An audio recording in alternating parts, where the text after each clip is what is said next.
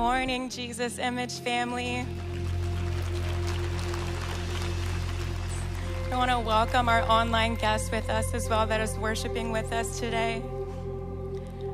The Lord had me in the book of Esther this past week, and I just really was reminded of when she went before the king.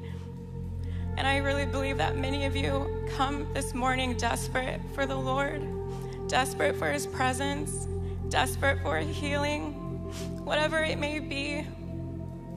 I just wanted to read as Esther had everyone fast, where she knew that her people could be destroyed. And it said, now it happened on the third day that Esther put on her royal robes and stood in the inner court of the king's palace across from the king's house, while the king sat on his royal throne in the royal house, facing the entrance of the house. So it was when the king saw Queen Esther standing in the court that she found favor in his sight. And the king held out to Esther the golden scepter that was in his hand. Then Esther went near and touched the top of the scepter. And the king said to her, "What do you wish, Queen Esther? What is your request? It shall be given to you up to half the kingdom." And as I was reading that, I was just reminded of how Queen Esther went before him with her need out of desperation, and the king looked at her and found favor upon her. He didn't look at her or see her need. He looked at her and he saw her, his bride. He saw the one that he loved. And that's how he looks at us. When we go before him, he looks at us as his bride, the one that he came and left heaven to die for and to be with us. He come to be with us. That's his desire. So let's come to him this morning, adoring our King who's on the throne. Jesus, we love you. Jesus, we come before you. And I thank you that it says, let us therefore come boldly to the throne of grace, that we may obtain mercy and find grace to help in time of need. Jesus, we come to you with our need. We look to you, Jesus. We worship you, the King of Kings and the Lord of Lords. We thank you for your presence today.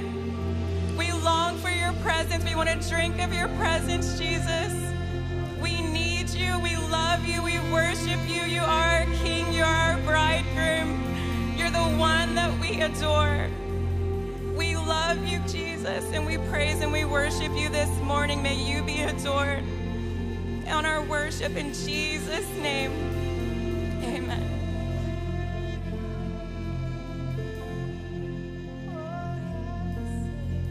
We just begin to adore the Lord. Oh, we love you, Jesus. We just begin to lift our voice and welcome the King of glory. We welcome the King of glory. We welcome you, Jesus. Oh, we love you, Lord. We adore you, we adore you, we adore you.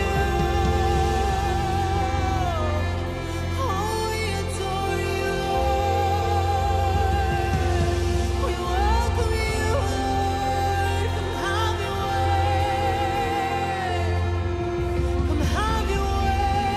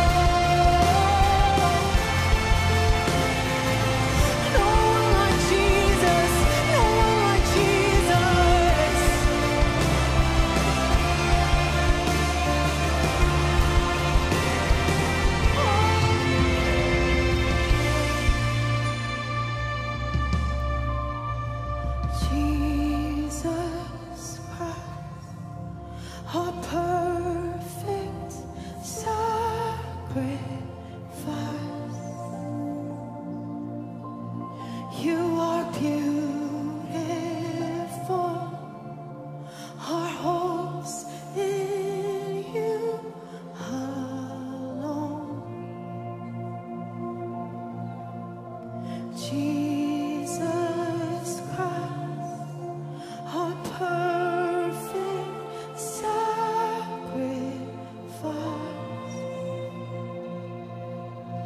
You are beautiful, our hope sing you are, oh Jesus. Jesus Christ, our perfect sacrifice. Yes, you are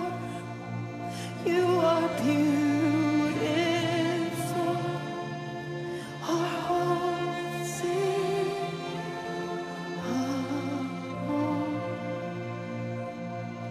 and to the one who overcame, we lift you higher, to the name above all names. There is no other like you.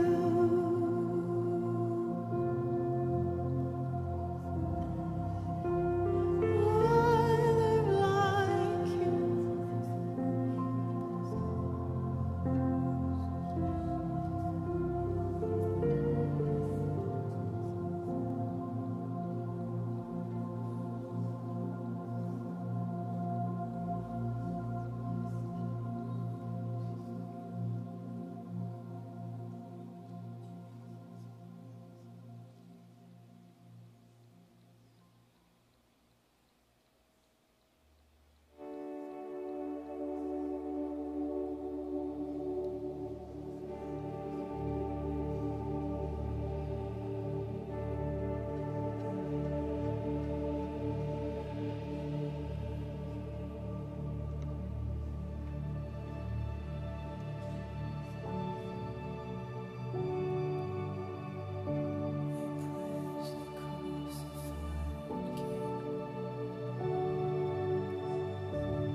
We praise the crucified one. Take us into your glory, O Lord. Let us see your glory, O Lord.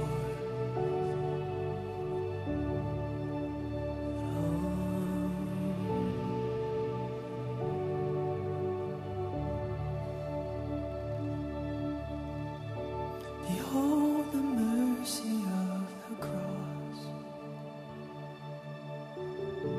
Behold the wonder of his love for us. Give him glory. Come and give him praise.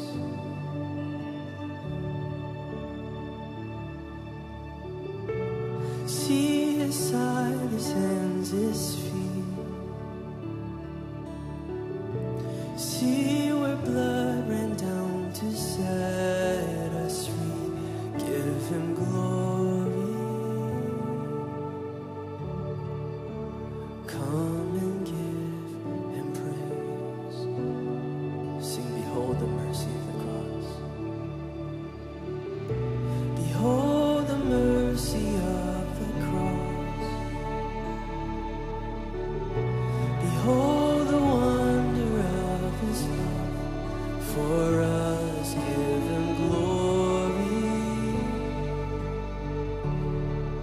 Oh, come and give him praise.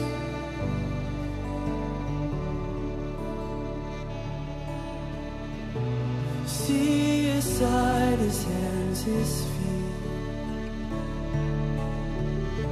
See where blood ran down to set us free. Give him glory. Oh, come and give him praise. Praise the one. Praise the one who's seated on the throne.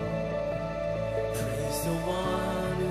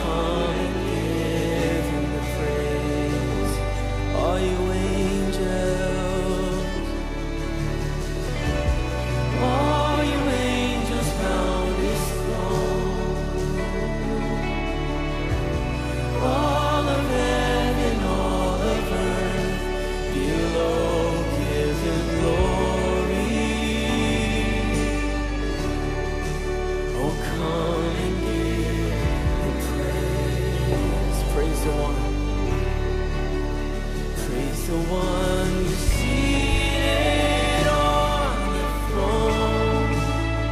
Praise the one who's worthy of it all. Praise the one who shed his precious blood forever.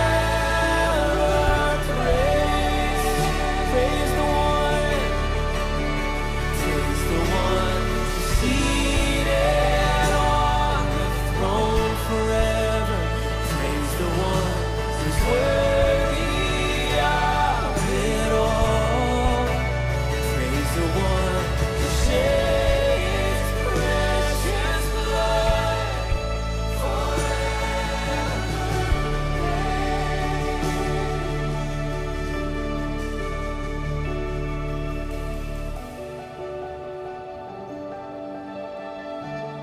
Praise the Lamb forever. Forever we'll praise you for all eternity. We will behold you. We will see our Lamb lifted high. Oh, we'll praise the Lamb forever. Seated on the throne, we'll praise you. We sing hallelujah. We sing hallelujah. Christ be praised. We sing hallelujah to the Lamb that was slain. We sing hallelujah, hallelujah. We sing hallelujah. We sing hallelujah. Jesus Christ be praised. We sing hallelujah to the Lamb that was slain. We sing hallelujah, hallelujah to the eternal one who reigns forever. We sing hallelujah. We sing hallelujah.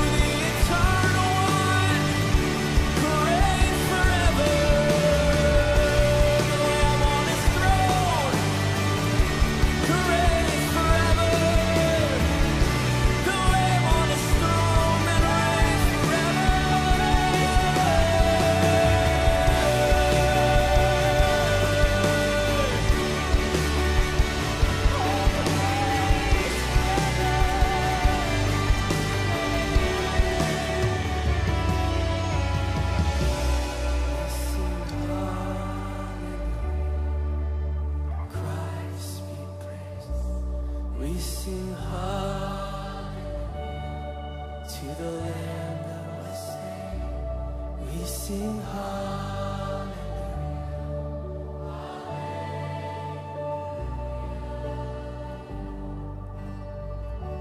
We sing hallelujah.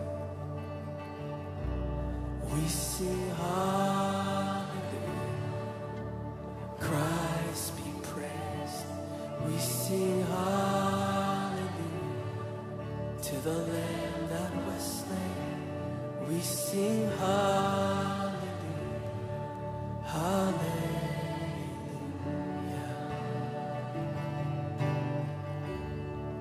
hallelujah,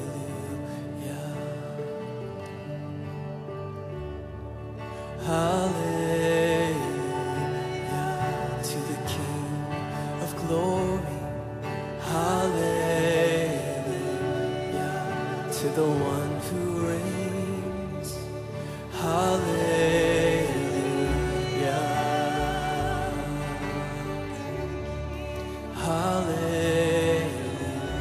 Hallelujah. Praise the one. Praise the one who's seated on the throne. Praise the one who's worthy of it all. Praise the one who shed his precious blood.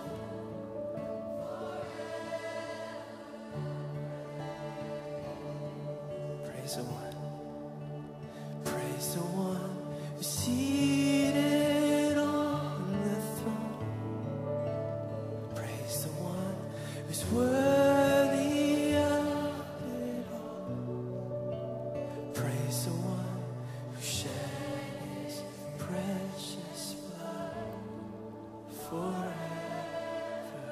Praise forever. Praise you.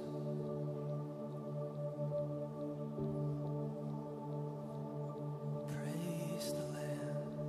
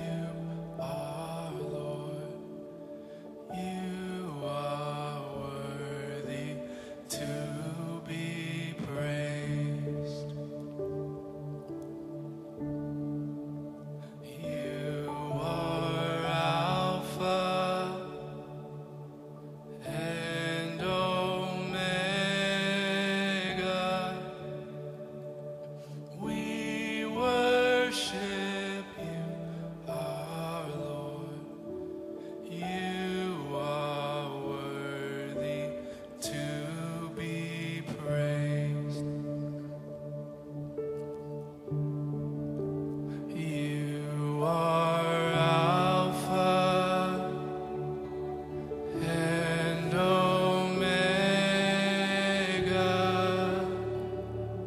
We worship you, our Lord. You are worthy to be praised.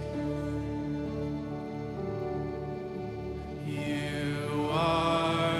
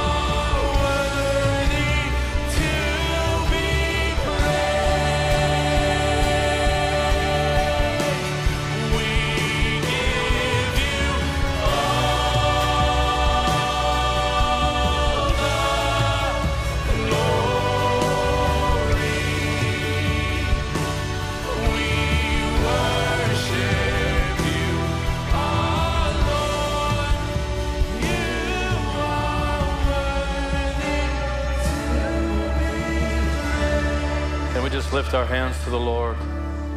Actually, let's join hands as a church family, just not across the aisles. Father, we love you. Why don't you just lift your voices, just begin praying in this spirit. Father, we love you. We give you all the glory, all the honor, all the majesty, all the praise belongs to you.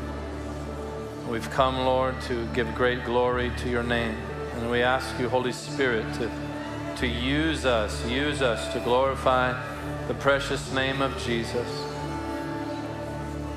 We plead the blood, Lord, this morning. We ask you to wash us and cleanse us.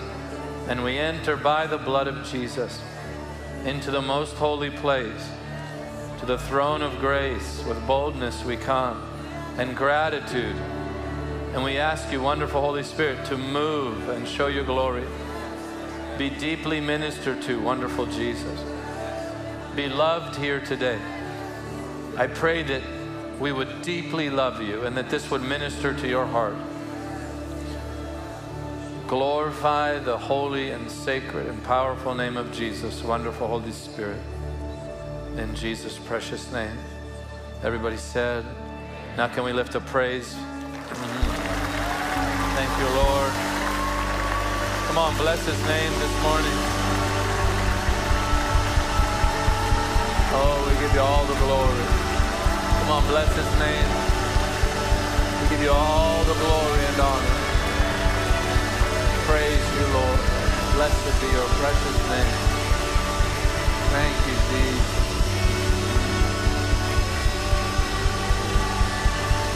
Thank you, Lord. Thank you, Lord. Thank you, Lord, for the precious cross. Help us today. In Jesus' name. Amen. Can we thank the Lord just one more time? Give you all the glory, Lord. All the glory. All the glory. You're welcome to go back to your seats. Can we thank our worship team and choir, please?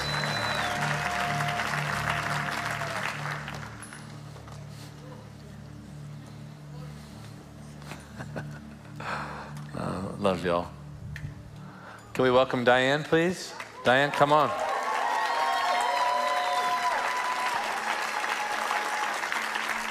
Oh, we love Diane.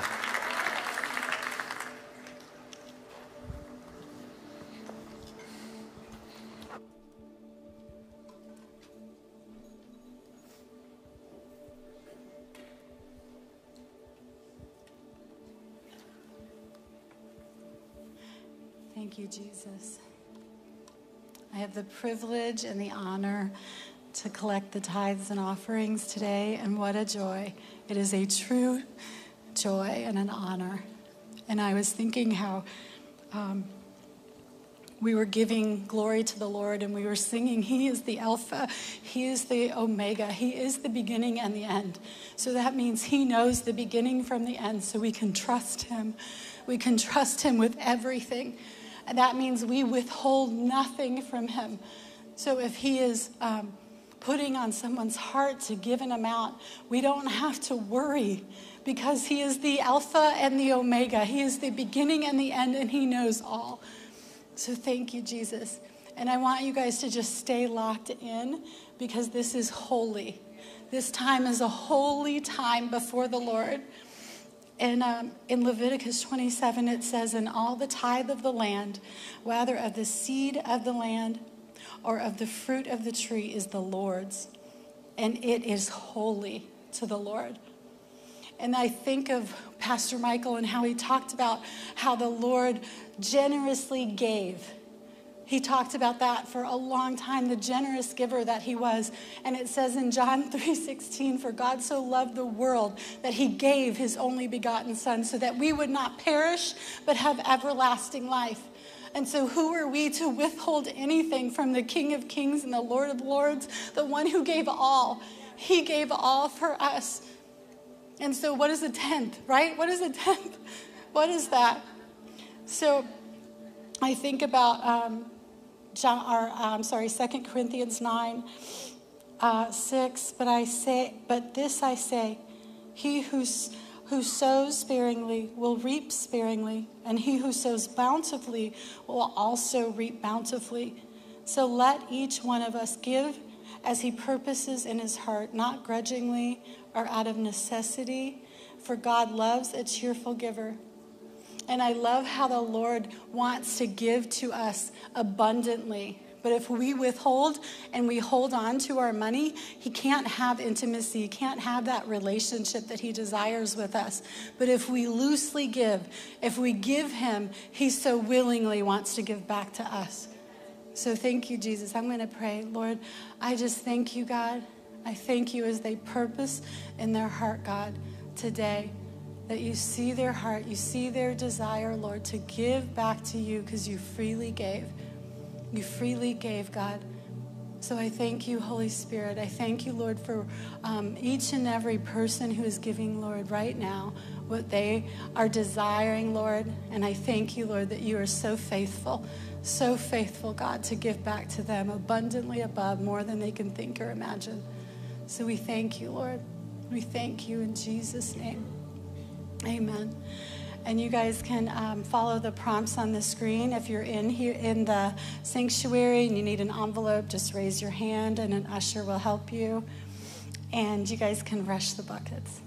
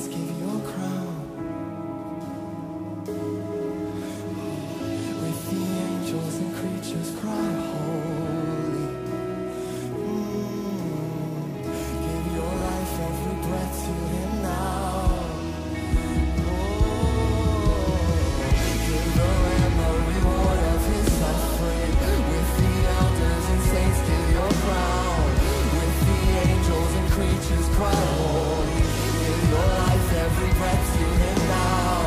Give the Lamb the reward of his suffering. With the elders and saints give your crown. With the angels and creatures. Good morning, everyone. Welcome. We are going to be stepping into a special time of baby dedication. So if we can welcome the families up and also welcome up Pastor Michael and Jessica.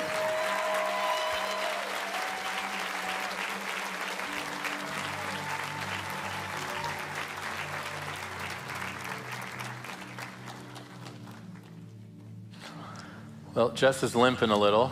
You can take your seats. She fell at Target. They left stuff on the ground, and somebody spilled a drink, and she slipped. So she wanted me to make sure you guys knew she was okay. And I know. so she'll get healed today, though. Amen. All right. If I can just Amen. put So this the in. first family we have is the Lopez family with Nathaniel being dedicated. Can you see that hat? This hat is the best. This is awesome. Nathaniel? It's wonderful. Let's stretch our hands. Maybe we can just pray in the Spirit, actually. Father, we thank you for Nathaniel. Thank you for this gift. We ask you, precious Lord, to keep him, that your anointing would come upon him, that you would mark him, and that he'd live with you and walk with you all of his days, that he'd never know a single day outside the fold, and that you'd bless this family with your glory and abundance, and make they walk by the river in Jesus' holy name. Amen. Amen. Amen. Come on, give the Lord praise.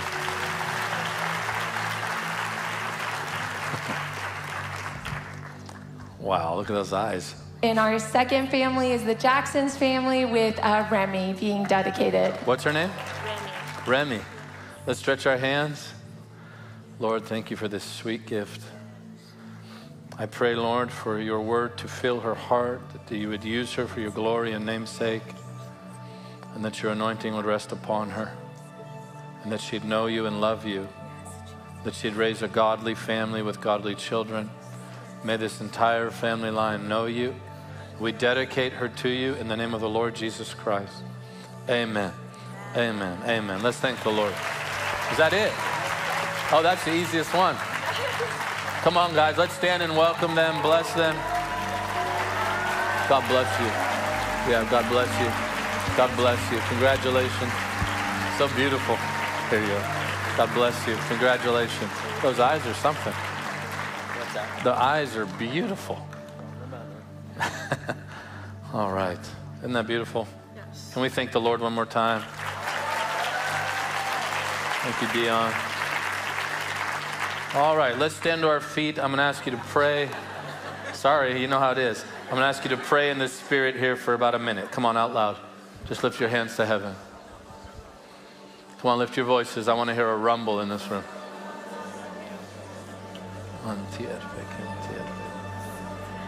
Yeah, pick up those keys a little, Joe. Oh, wonderful Holy Spirit. Fill this place with you. Guys keep praying. Fill this place with your glory, with your presence. Open our eyes, open our hearts, open our ears to see, to hear you. Lord, to receive your holy and precious word. The move of the Holy Spirit fill this house this morning, Lord. Set many people free, I pray, in Jesus' blessed name. Heal the sick in Jesus' blessed name. Bring people out of darkness into your glorious light. Just another 30 seconds. Oh, Father, speak to us. Speak to us, we pray. Speak to us, Lord. Give us ears to hear. Give us humble hearts. A little longer. Give you all the glory, all the honor, all the praise is yours. Just a little more. This is wonderful. Precious Lord, we are your children. We are the sheep of your pasture, and we ask you to fill us today. Fill us with your divine word, your divine life, the presence and power of the Holy Spirit. We come hungry, Lord. We come needy, knowing nothing in and of ourselves, saying, teach us, beautiful heavenly teacher. Teach us your ways. Teach us your precious word. Feed us yourself. In Jesus' name. Oh, that's awesome. Come on, give the Lord all the praise. Can you do that? We love you, Jesus. We love you, Jesus. Oh, we love you, Lord. All right, let's get started here. Got some dear friends with us this morning and over the next few days. The Crandalls are here, Tom and Leslie, all the way from Reading. So can we just welcome them and love on them? You got up for them? Wow. That's awesome. They flew in last night from Reading. As is usual, got delayed out of San Francisco. I remember that flight. But they're here and made it here even with the time change.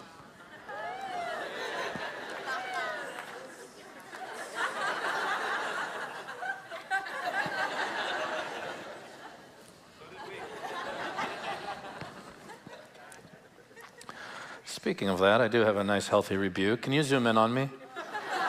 Really, come in real close to all of our virtual church this morning, of which there is no such thing. I have a quote for you. And for everyone else who just straggled on in a little late because the covers were so nice and such a struggle. After all, we're so persecuted here in Orlando. Such a dangerous land to get to church in. Here's one for you. This will make you feel wonderful, and zoom in real good.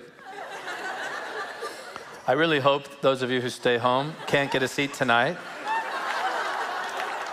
Let's all join hands, not across the aisles. I want you to agree with me. May you have to come so early tonight. May you watch the service from your cars in the parking lot tonight. Here's one for you. This will really make you feel uplifted and loved by Papa Daddy. All right, are you ready? The martyrs gave their blood for the truth, and you are not able to come to church. They gave their lives for Christ, and you cannot make a small journey for him from your home. But you say, I'm a sinner, I cannot come. Then cease to be one and get to church. St. John Chrysostom, 4th century church father who wrote the Divine Liturgy, let it land as it needs to. Now, for those of you who did make it, may you leave completely drunk and filled with the Holy Spirit. I'm going to ask that you don't lay hands on anyone who missed church. Do not impart what you got this morning. Hold it back.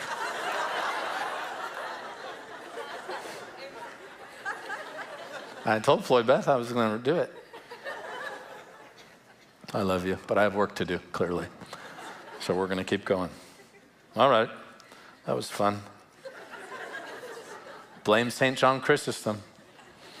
Not me. Blame Jess. She told me to do this. Tonight is going to be very sacred. We're going to have a true general with us tonight. And here's the reason I want to say this to you. It's because the word that's going to come forth tonight, I believe, is going to help establish our lives in Christ forever. So I'm going to ask you to get here and come early, come hungry for the Lord. It's going to be awesome. Jesus 24 is stirring and burning on the West Coast. Can we put that slide up? Christ crucified, Jesus 24, June 6th through the 8th. I just got home Thursday from the West Coast. I was ministering in Orange County with our dear friends, the circuit riders down in Costa Mesa. And man, that place is burning and so filled with faith and so appreciative that we're coming. They prayed a blessing over us. Many leaders were there on Monday night when I ministered. Some really incredible pastors, and they said, do all that's in your heart to do this summer in Southern California. We need a move of God. So I want to encourage you guys, listen, if you don't have the funds to go, believe God. Believe God. Purpose in your heart, especially many of you who feel called to the nations as missionaries. This is a great, great missions opportunity. I think Tom and Leslie would vouch for the fact that California needs Jesus. And our friends from Reading are rolling down in droves. Our friends in Dallas from Upper Room are coming in droves. I'm going to ask you all, come on, let's get over there. Let's worship Jesus and let's give away the fire that God has given us here. That being said, register quickly. We will turn people away, and it's going to be powerful and glorious. We did get a final confirmation from the Sisters of Mary, the evangelical sisters. They are coming as well. To see such a group, can we put just some of the speakers up? Who would have thought the day would come where Pastor Bill, my father-in-law, and Francis would minister with evangelical charismatic nuns? We'll take all of Jesus we can get. Amen. So it's going to be phenomenal. Phoenix is right around the corner, March 22nd. For those of you in Arizona, anywhere in the desert, in Southern Cal, Palm Springs area, Tucson, Flagstaff, get to this. People are registering like crazy. It's going to be phenomenal. I'm really, really excited about this. All right, lastly, Good Friday. Good Friday. How we love Good Friday. Are you grateful for the cross? And make sure to get here. It's going to be beautiful. And we're going to receive Holy Communion. I'm going to teach on the passion of Jesus. And I expect the Lord to heal all who are sick. Amen? So let's come and prepare our hearts that entire week during Holy Week. It's such a blessed journey. All right, that's it. Let's get into our Bibles. How many of you enjoyed Dean Becker last Sunday morning? Well, I've heard him minister many times. For those of you who don't know, Dean Corney Becker is the Dean of Divinity at Regent University. And I've heard him speak multiple times. I have never seen him so fired up as when he took the platform here. I was kind of taken back by it. I was like, wow, Dean, I didn't know you had this side of you. But his teaching on what it means to be a true disciple, on the image of Jesus, beginning with the icon of God, which is the image of God. I just thought that was so beautiful that is seen and fulfilled in the person of the Lord Jesus himself. Amen. And then his entry into the Beatitudes was phenomenal.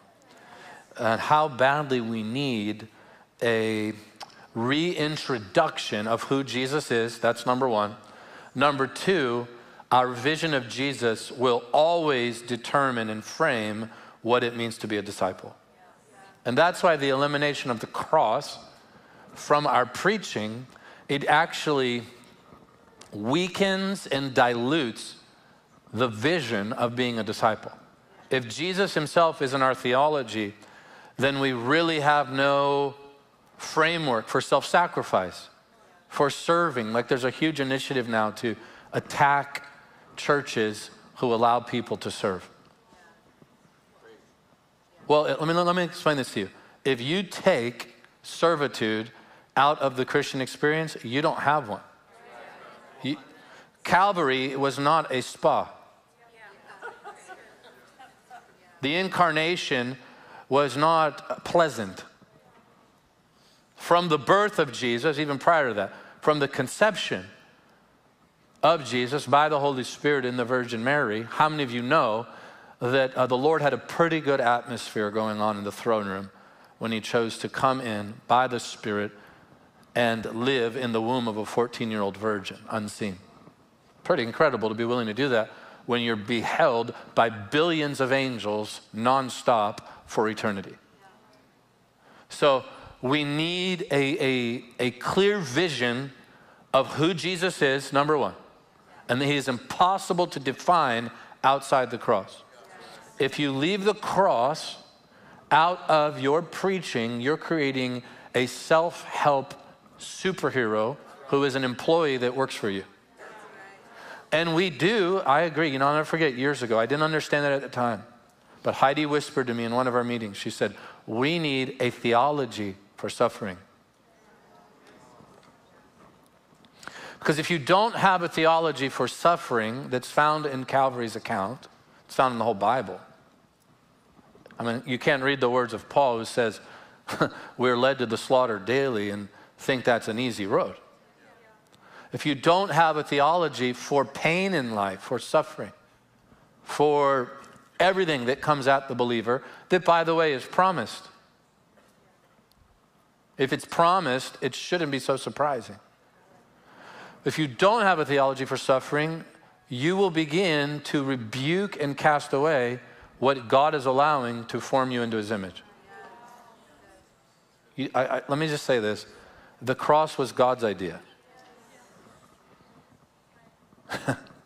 That was not the Romans' idea. It was not the Jews' idea. The cross is the Lord's idea. And so any disciple is offered the cross. Every disciple is offered the cross. You say, how often? Daily. And that cross, that crucified life, is the entry point, or the on-ramp, as I like to say, into the resurrection life, into a life of glory. More cross, more glory. More fellowship of his sufferings, more power of his resurrection. These two are parallel tracks. And to eliminate the tree is to eliminate everything. So I love that Dean Becker landed and gave you so much theology and church history and language from the fathers of the church who clearly defined the message of the gospel and how we need it again. So let's get back into, very quickly, I just want to end in Luke 4, which is we've come now, just for those of you who are new, who've never been here before, by the way, welcome. If you're here for the first time, would you just raise your hand very quickly and put it up? Wow, look at all of you. God, this is beautiful. Can we thank them, church? Let's thank them. Honored to have you here this morning. And for those of you who don't know, we began a journey in the Lord Jesus' life. We preceded the nativity with the prophetic utterances from the Old Testament.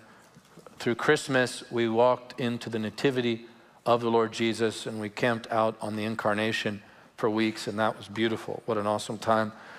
From there, I taught on Epiphany, or the baptism of the Lord Jesus, what that all meant. That was really fun to teach. I've got to be honest with you. I get filled with the Spirit as I'm teaching this stuff. And we talked about the coming of the Spirit upon the Lord Jesus, what the baptism of the Lord Jesus fulfilled scripturally, how he identified with man completely. We know that baptism was a baptism of repentance, and Jesus had no reason to repent. Therefore, it was a baptism of identification, right?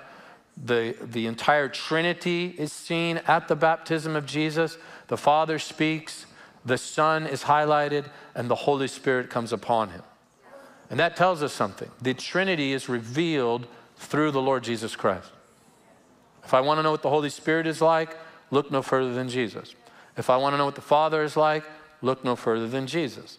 So Hebrews 1 teaches us that Jesus is the express image of God, the very brightness of his glory. And that does not apply to only the Father. I actually talked to Dean Becker in the back because I've been preaching it, and I wanted to make sure that I was right. I was pretty sure I was.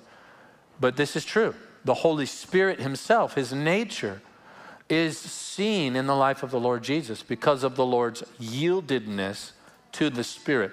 If you want to know what it looks like to fully obey the Holy Spirit, look no further than Jesus. And that's why the Lord Jesus told the disciples, speaking of the coming of the Spirit, for you know him because he's with you. And the reason he was with the disciples is because he was upon the Lord Jesus. They had access to the person of the Spirit because the Spirit anointed Messiah was their everything. Make sense? We went from there into the wilderness account and the temptation of the Lord Jesus and the Lord's victory over Satan. Adam failed in a beautiful garden to the eye. Jesus defeats temptation in a dead wilderness. Can you see the beautiful wisdom of God, right? Adam fails and Eve fails because of the lust of the eye, the pride of life, and lust of the flesh. Jesus renounces lust of the flesh through the temptation of bread and food, right? He has shown the kingdoms of this world, lust of the eye. He resists, I love this, he resists the pride of life by testing God and casting himself off the pinnacle of the temple. So Jesus shows us and completely redeems what Adam and Eve failed, them in a beautiful garden, Jesus in a barren wilderness. Awesome. I said awesome. He went into a wilderness so we could live in a garden again. Incredible. incredible wisdom. So now the Lord moves out of that wilderness and shows up in Luke chapter 4. And we talked about, well, actually, let's just go there. We've got a little time. Maybe somebody could help me read. Everyone's gone who usually does that. I guess I'll do it. Amy, you want to do it? Amy Gray? Can we get her a mic? Luke, could you grab a mic for her?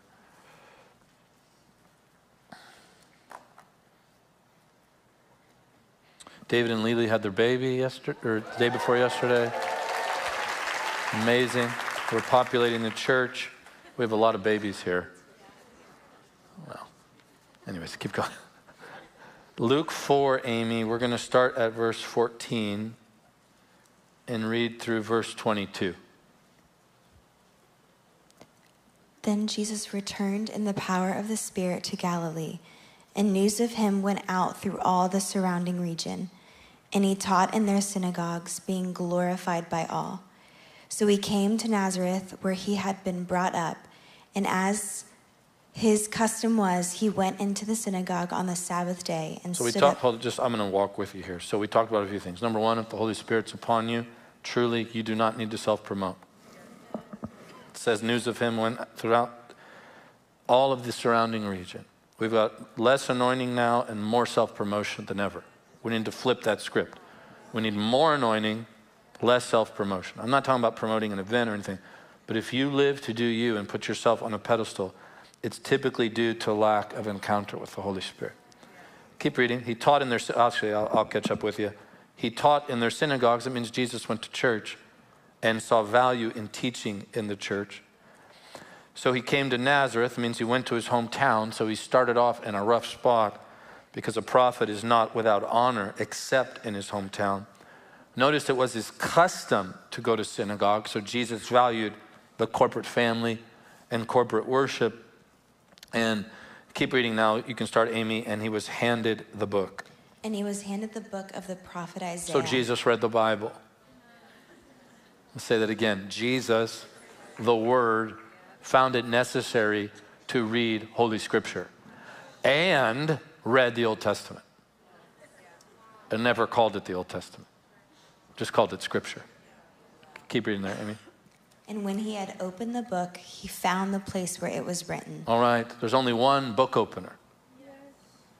I said there's only one book opener. Remember that phrase. He opened the book. Keep reading, Amy. The Spirit of the Lord is upon me because he has anointed me. Now he talks about the fact, he's basically saying, I am the one. I am the one who is promised. The Spirit of the Lord is upon me. Now let me tell you why. Because he hath anointed me. For too long in charismatic circles, we've made the anointing something. Like you can almost like, I don't know, grab it and give it away. And we have to, now there is an impartation. There is no doubt the anointing is contagious, but we've got to remember something. The anointing is as much a verb as anything. In other words, he's telling us how the Spirit of the Lord is upon him. And he explains why. Because he hath anointed me or smeared me. The word means to rub me, to rub the presence of the Spirit into me. So what are we anointed with truly? The power and presence and person of the Holy Spirit. Not separate from him. We are clothed with the Spirit himself. Filled with the Spirit at salvation. Clothed in the Spirit, Acts 1:8, for service. But make no bones about it. When we say we've been anointed by the Spirit, we are saying we have been smeared and rubbed by the Lord with the person of the Spirit himself. That's an honor. Keep reading there, Amy. To preach the gospel to the poor. Now we talk about the purpose of the anointing of the Spirit. It's to preach the gospel. Say the gospel. All right, keep going. He has sent me to heal the brokenhearted. This is the healing power of the Lord that every ministry should have. Every ministry that's truly anointed should reach into the brokenness of humanity at a heart level. And brokenhearted here doesn't mean blood pump. Not talking about the muscle. It's talking about the center of man's being, the depths of every depth. He is telling us here that through the gospel and through the activity and work of the Spirit, that Jesus has called us to be used to heal man at the very depth and epicenter of their brokenness. Amazing. Keep going there, bud. Or To bud, or proclaim liberty whatever. to the captives. Huh? To proclaim liberty to the captives? And Let me say something about that. That means to destroy the works of the devil. It means you don't settle for addiction. It means you don't settle for sexual sin. It means you'd never throw in the towel if you can't get off a porn site. It means you never just let the devil lock the door of that jail and just opt to be a captive. And as preachers of the gospel, it brings deliverance to captives, those who are bound. It's what it does. It is a chain-breaking ministry. Jesus destroys chains. Jesus sets captives free. He brings liberty to the broken and to the helpless. Jesus still sets people free today. Many of you will be set free this morning. Keep reading there, Amy. And recovery of sight to the blind. Well, let me talk about that. When the gospel comes your way in power, the lights go on. You can see. This also applies to physical blindness. That's why you see in the scriptures, Jesus go after the blind. Because yes, it's an actual healing in the physical, pointing to a deeper healing. Where we were once blind and unable to see Jesus properly, he opens our eyes through anointed gospel ministry. Isn't that wonderful? Keep going there. To set at liberty those who are oppressed. That means the weight of the devil, the weight of our own self-righteousness, the weight of trying to cleanse ourselves. It's what we put on us and what we allow the devil to put on us. Jesus sets us free. Keep going. To proclaim the acceptable year That of simply the Lord. means this. It's time to repent. It means this. The Messiah is in their midst, and there is a new way of life. The incarnation changed everything. The arrival of Jesus didn't tweak anything. Changed everything. Changed the game. He did not restore us to what Adam had. We have way better. Way better. He did not restore us into Adam's image. He restored us into his image. And Jesus created Adam. I heard someone who I like, but I vehemently disagree with, say, Adam and Jesus were just the same. I go, huh? Can you explain that one? If Jesus formed Adam and breathed the breath of life into his nostrils, what do you mean they're the same? Jesus held his being. He holds all things by the word of his power. So here's the point. The acceptable year of the Lord means this is a season in history where man must respond to God. It's the acceptable year to receive the Lord. The moment Jesus came on the scene, he broke something new in that we call the kingdom of God. And that's why Mark clearly says, and Matthew, there's only one rightful response. Repent. Turn the entirety of your being to the Lord Jesus, which includes the renewal of the mind. But you have to understand, in the West, the mind camps out on maybe I should think different thoughts. True. But when we talk about the mind of someone biblically, we're talking about the entirety of who they are, their very soul. And so the mind needs to be renewed as well. Can you keep reading, Amy? Then he closed the book and gave it back to the attendant and sat down. So he's the book opener and the book closer. The day will come where the books will be opened once again. We're going to get into that.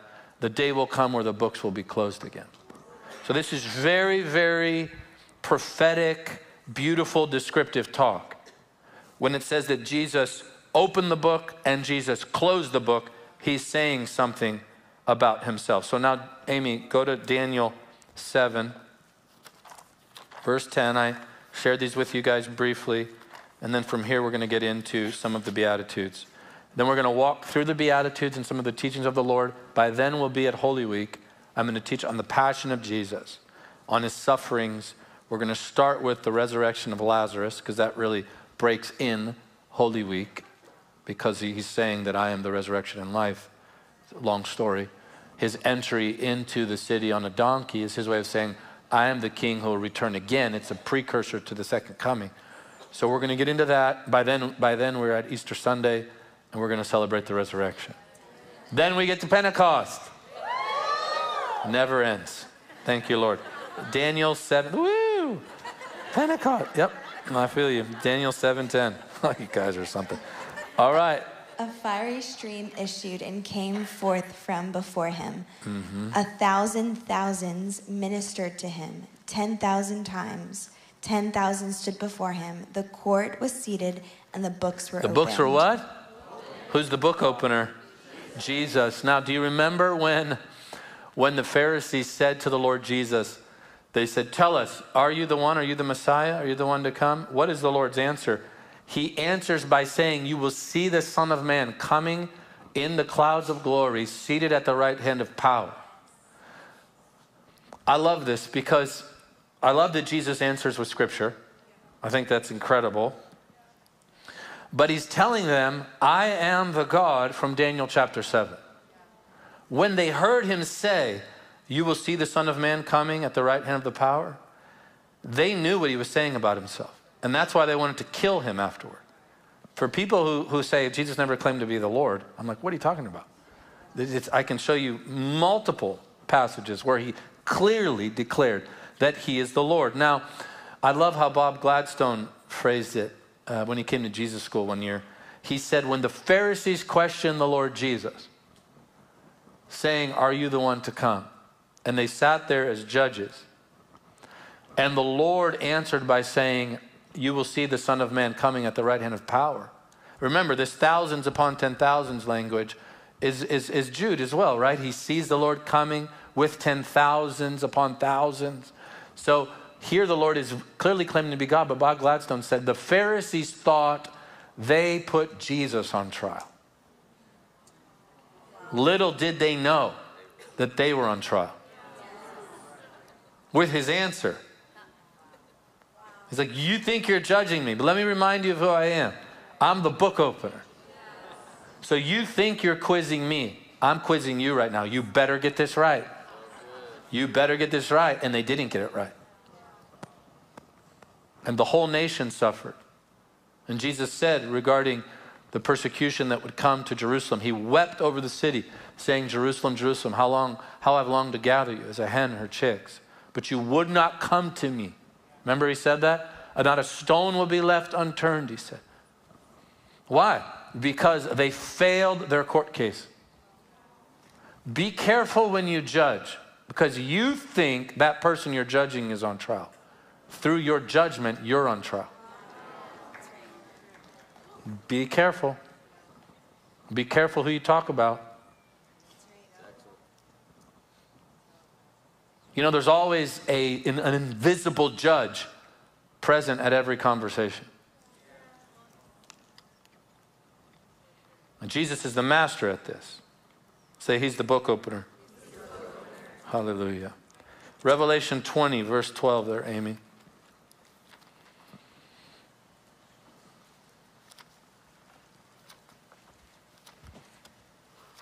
What verse? Sorry, Revelation 20:12.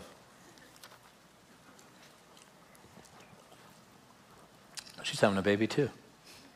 Her baby's all over the place. All right, keep going. And I saw the dead, small and great, standing before God, and the books were opened. The books were open. Keep reading. And another book was open, which is the book of life. And the dead were judged according to their works by the things which were written in the books. Now, hold on, say this. Say, God keeps record. And he opens the book.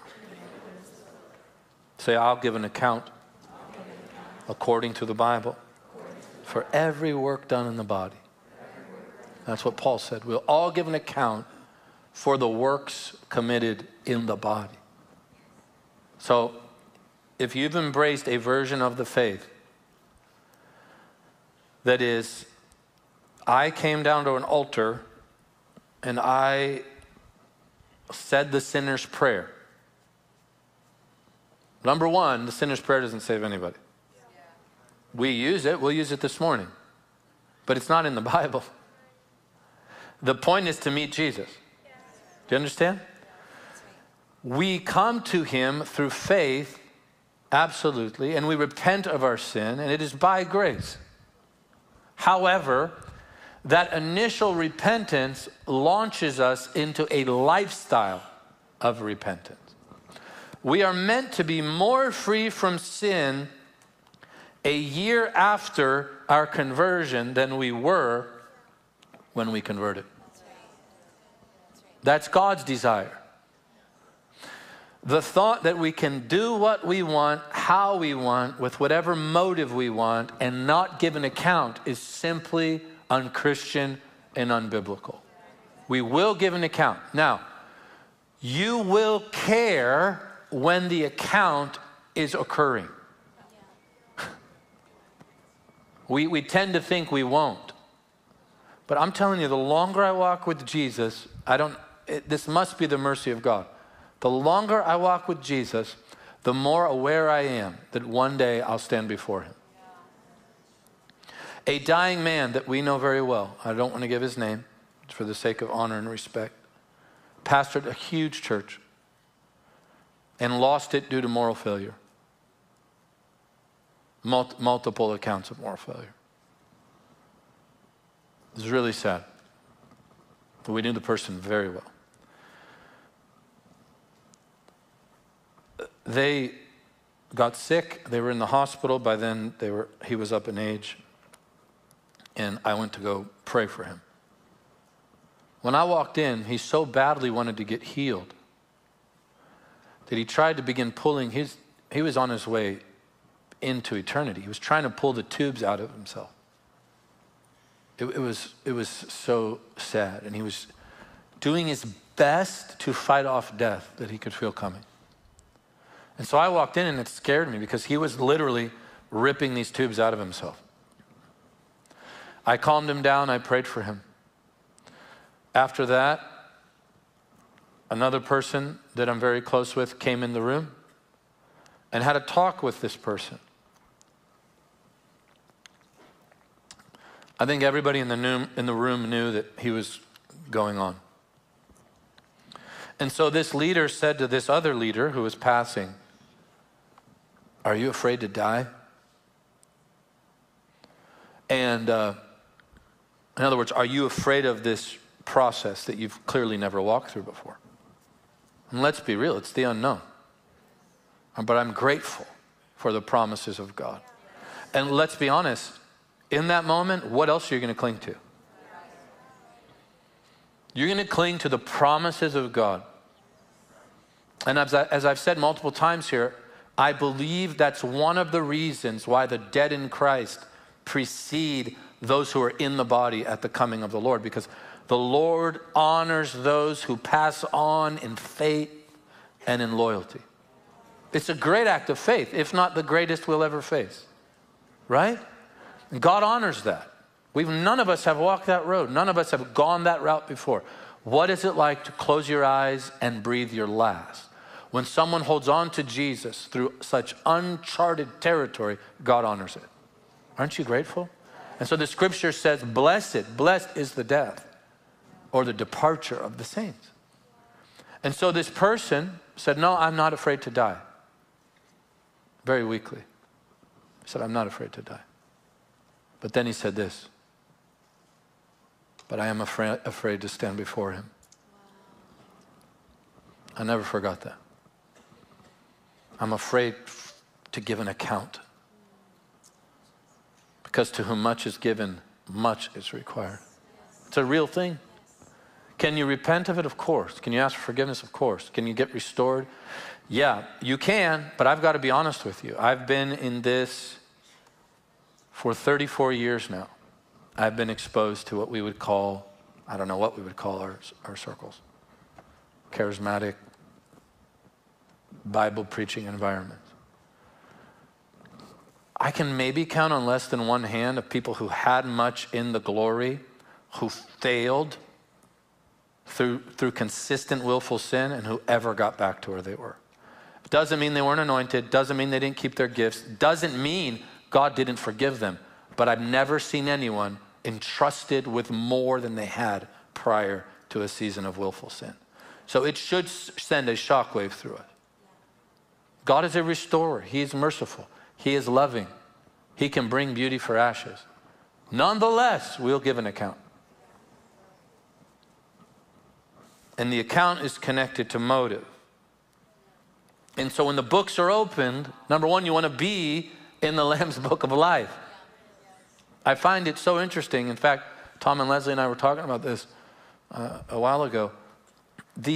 When the disciples go out 2 by 2 and they are charged to preach the gospel, heal the sick, cleanse the leper, raise the dead, right? They're charged to do this, and they're charged to do it a certain way. And they're also charged to cast out devils, which happened here Sunday night. Thank God. I said, thank God. Now notice we don't glory in the devils. You got to be real careful. They're meant to be cast out. They're not meant to be fellowshipped with and dialogued with. What is our obsession to speak to a stupid, fallen, putrid demon that is behind the world's suffering? We have to be real careful what we glory in.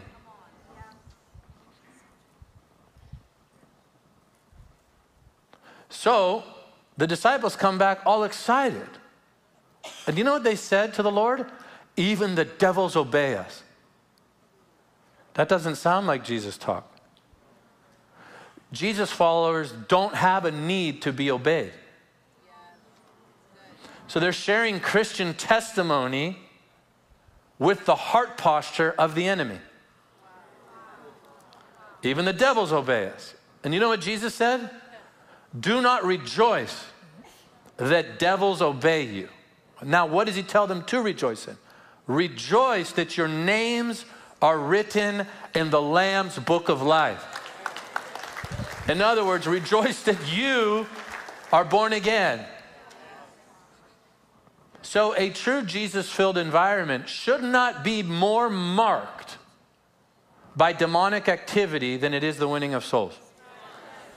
And to be honest with you, if somebody manifests here, the devil's going to go if you want it to go. But we're never, ever going to make it about that. I just want to be real clear. Notice what happened after those demons came out last Sunday night. Things got a little interesting in here, didn't they? How many of you were here? Do you think that's by accident? And I want to say this very clearly, and hopefully you'll appreciate this. The Christians are meant to be humble, lowly, honoring. We will have no patience here for willful, public disruption and flat-out rebellion. You will be sent out of the building for the sake of God's people and for the glory of his name. It is not a right to be in God's presence. There is a way to be in God's presence. And like Danny Silk said, at Bethel, if you acted dumb, you left.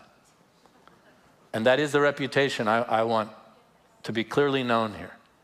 We have people to keep safe and protect, and we have a way of doing it. And we make no apologies. And it's because we love you. I just want to say straight up. So you can clap now to make me feel better. All right. Now, Revelation chapter 5, verses 1 through 14. Well, you know, let's skip that. I think we know Jesus is the book opener. Amen? All right. Let's get to the Beatitudes. Go to Matthew chapter 5. Now let's move into these teachings that are so glorious. And Dean Becker touched on the first two so beautifully. And I'm not even going to attempt to add seasoning to a perfectly seasoned filet that he offered us. That is stupid preaching. I'm not doing that. Matthew 5 verse 1, let me read. And seeing the multitudes, he went up on a mountain. And when he was seated, his disciples came to him. Say this, disciples, come to Jesus, who is seated as the enthroned king. As Dean Becker said, that's why he was seated on the mountain. He is telling the world there is a greater lawgiver here than Moses. And I'm the only one qualified to sit down.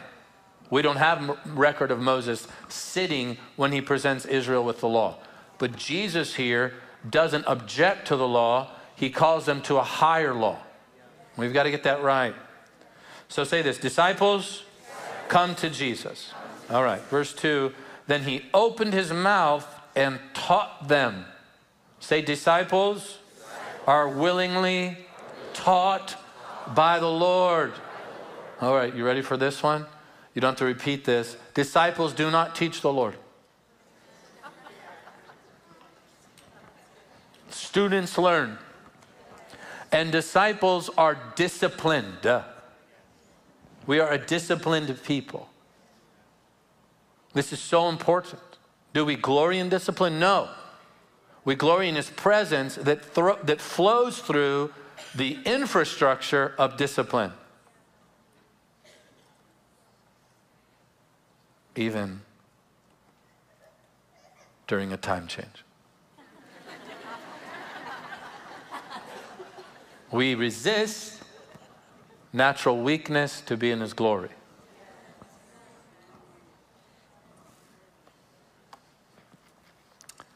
I'll keep going. Verse 3, blessed are the poor in spirit, for theirs is the kingdom of heaven. Dean so beautifully said that being poor in spirit simply means, without God, I am nothing. Verse 4, blessed are those who mourn, for they shall be comforted. Now, as you read the Beatitudes, something I want you to pick up is that each Beatitude is connected to the next. And each Beatitude is connected to the one prior. And they flow in a progression of spiritual life. So one Beatitude causes the next one to happen in us when we yield to the person of the Lord. So when we talk about being poor in spirit, notice that verse 4 says, blessed are those who mourn. So what does that mean? It means that when we are poor in spirit, we experience something. The reality of our sin. The reality of our need for God. And this is what that should cause. A mourning over our sin. That's a good thing. It's a good thing to not enjoy breaking God's heart. That's a good thing. It doesn't mean you have to live in shame and condemnation, but it also doesn't mean that you accept what hurts the Lord. You don't accept that you are going to be a vessel that grieves the Holy Spirit. My son, Benny, my kids are just flourishing. I cannot thank you enough for being a local church that's filled with a passion for Jesus, because my own kids are being impacted. The depth of Theo in the Word of God, he's running camera like crazy, probably going to kill me, but he got so up in my grill during a worship set 2 weeks ago with the camera, he's going in circles, and Marina was telling him to do it back in the truck, directing the cameras. I thought I was being surrounded by sharks. I thought, which camera guy is crazy enough to get so close to somebody while they're worshiping? And I looked up, it's my son. But then I saw another one go around me. And I thought, how many they got around me? It was just Theo. And Marina's like, that's a great shot, keep him there. Because she knew he's probably the only one that could get away with it. My kids are in the Word daily, serving Jesus. Sophia's led so beautifully, multiple sets or a few songs in the sets. It's so wonderful. So this past week, my son Benny spoke at Southeastern University with a group of other young kids, and he lectured on not grieving the heart of God. It was so beautiful. And that should be natural. So being poor in spirit leads us to mourning. Mourning over what? Our own sin. Where does that lead us to? And this is what I want to touch on before we close today. Verse 5, blessed are the meek. So listen, mourning over sin is very similar to a heart-filled repentance. That leads me into a certain experience with God, meekness. Now I want you to notice the reward for the meek. They inherit the earth. So one, we're poor in spirit. That leads me into mourning over my own sin. And mourning over sin leads me to softness, to mercy, to grace. The moment you become aware of your own weaknesses, you will be less likely to point it out in others. There's so many experts on how the church should be. The experts supposedly don't realize they are embodying what the church should never be. It is high and lofty to sit behind a keyboard and criticize when you've never built anything. And that's what I started to say. Young millennial Gen Z culture is being infiltrated with a lack of meekness. One of the great proofs that meekness is lacking is this. You did this, you did that, you did that. Do you know why? Do you know why you can tell meekness is lacking? Because when you're aware of your own sin and you've mourned it, the heart becomes softer. Because you realize in yourself, I could be just like that. What does Bill say? I'm 10 minutes of bad thinking away from needing a year of help. Something like that. It's just if we think improperly for 10 minutes and really meditate on lies, we'll all be jacked up for a little while. Anyone ever got slimed by bad thinking? Have you? How'd that work out?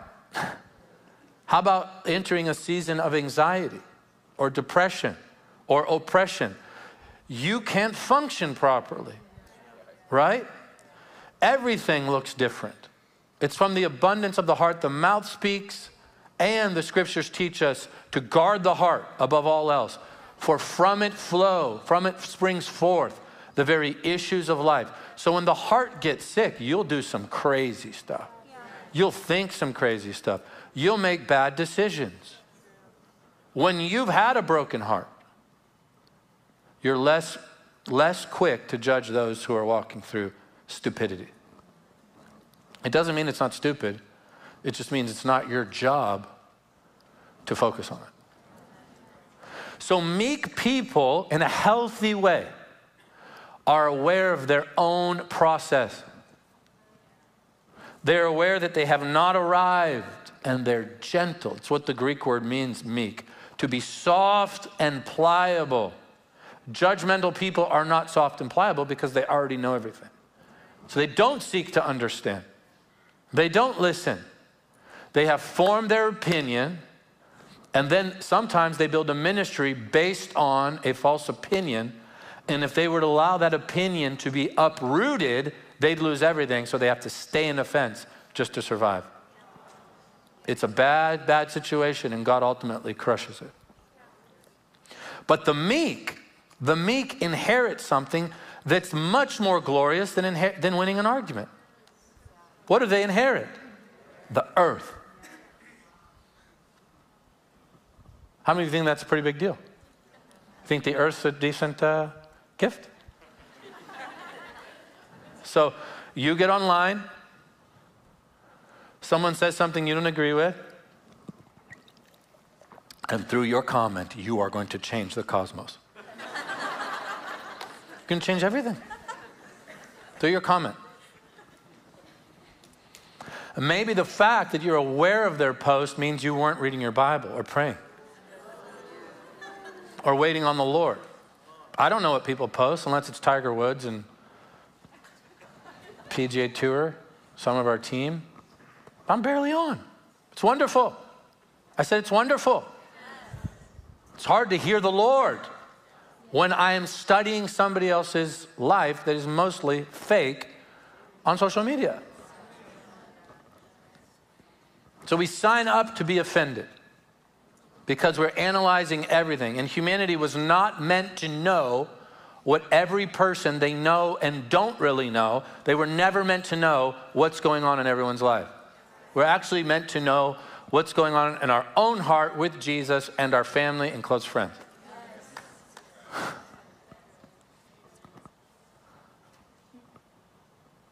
So the meek, they say, you know, I could say that, and maybe I would win this comment war.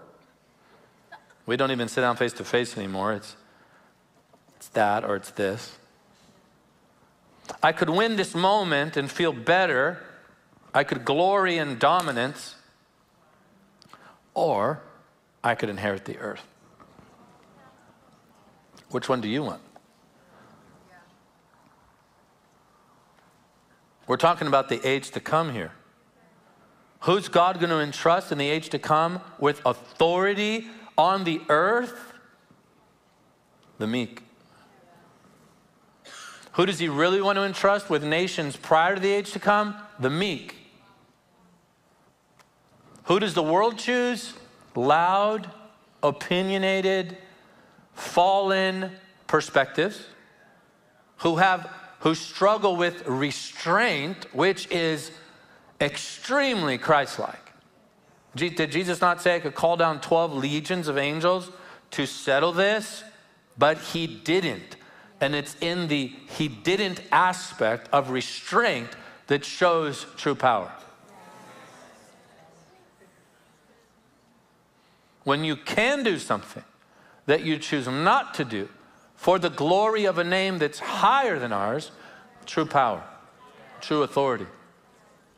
It's in the restraint that the nature of Jesus is beheld. Don't you remember the disciples saying, let's call down fire? Because Elijah was their example. And what did Jesus say? You don't know which spirit you're of. In other words, you don't know God. You don't know who I am. You don't know the Trinity. We're not like that. We could, but we don't. That's authority. That's meekness. And every time, I just want to help you, because in the Christian life, you will be hurt. You will be confused. You will be rejected. You will be broken. This is just who we are and what we do. Remember this. Remember this. You could take things into your own hands, but if you do, you will tie God's.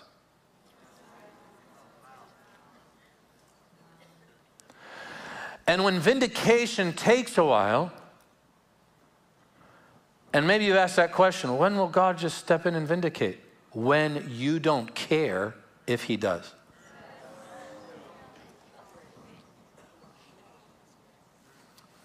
When you are finally okay with blessing your enemies, God will deal with them. And do you see how the need to vindicate ourselves exposes something dark within us? You understand what I'm saying? The meek aren't like that. And because of that, God entrusts them with the earth, with nations, with authority in the age to come. So I'd rather be over like St. Andrews, Scotland one day, the home of golf in the age to come, than win an argument online. The meek. Now, why does God entrust the meek with such a privilege? Because they're pliable. God's not looking for perfection. He's looking for softness. He's looking for a people that he can move and mold and process and correct and love and build up and break down again. That's the entire nature of pruning the vine. When it's fruit time, we're all excited. Ooh, look at the grapes hanging off my arms. Yeah. You know, look at all the fruit. Look at all the fruit. You know, like the guys in New York, they got the Rolexes in their jacket. Look at all my fruit. Check it out. Look at my life. God's moving. I'm going to post more. And God is moving. You know what God says? Time to break it down again. Time to prune it back with my word. Time to cut it all away. Time to get down to a minimal level and get back to basics so that you can bear fruit that remains. The more I do this, the more impressed I am with people's longevity, not their arrival. That's why I'm not changing the gospel. for anything or what it looks like to follow Jesus. I don't care what comes with it. But the building your own deal, your own way, in your own timing, with your own strength is not the way of the Lord Jesus Christ. So blowing up, flying like a rocket straight up is not the point. The point is, are you rooted enough in Christ to be doing what you're doing 40 years from now? That's a testimony. It's one of the things I so honor about Pastor Benny and people like Tommy Reed and wonderful men who've taken their lumps and their bruises and their battle scars, yet they're still in their Bible. They're still spending hours a day with the word, in the Word, with the Lord. They're still receiving Holy Communion. They still want to be around God's people in the church. They're still declaring Jesus as the only way to the Father. They're still after the kingdom of God. This is beautiful. That's what I want for us. Blessed are the meek. All right, give me about 5 more minutes. Psalm 45, verse 4. Can you read that, Amy? Psalm 45, verse 4.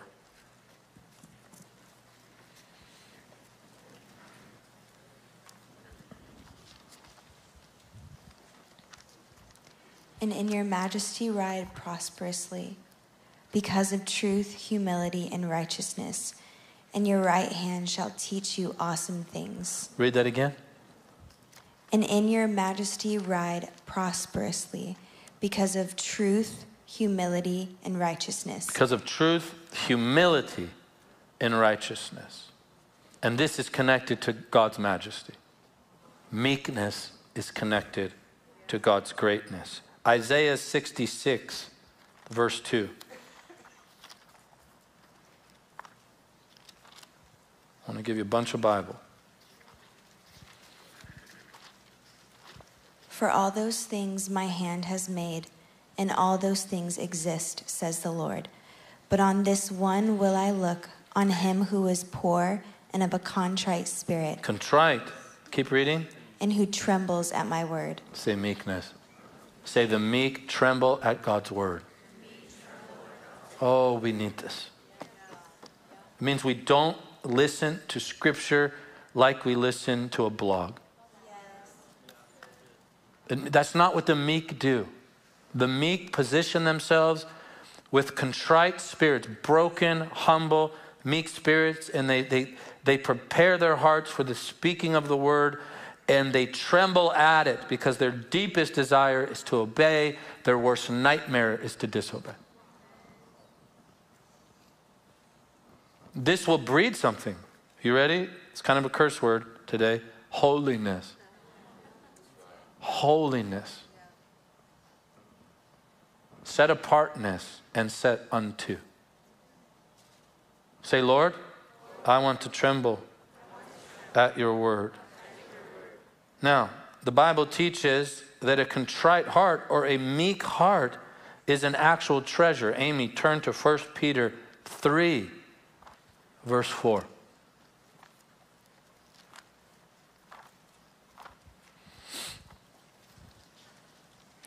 Rather, let it be the hidden person of the heart and the incorruptible beauty of a gentle and quiet spirit, which is very precious in the sight of God. I don't think we heard that.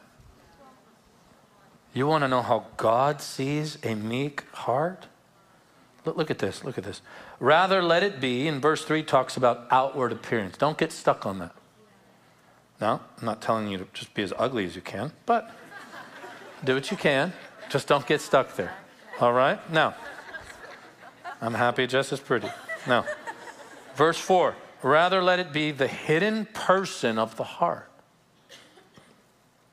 with the incorruptible beauty of a gentle and quiet spirit. I'm going to say something.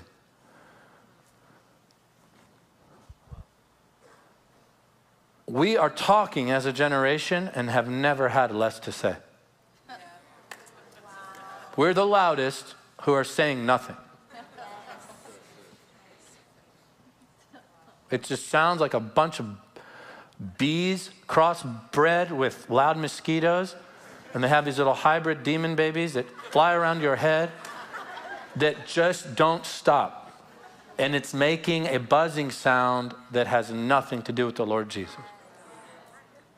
Here the scripture says a gentle and quiet spirit. Meekness, it means we listen more than we speak. It means gentleness is valued. Now let's look at God's perspective here, which is very precious in the sight of God. How many of you want a treasure within you that is precious in the sight of God? Let's ask him this morning to make us meek. 1 Peter 3:15. Stay there, Amy. Read verse 15.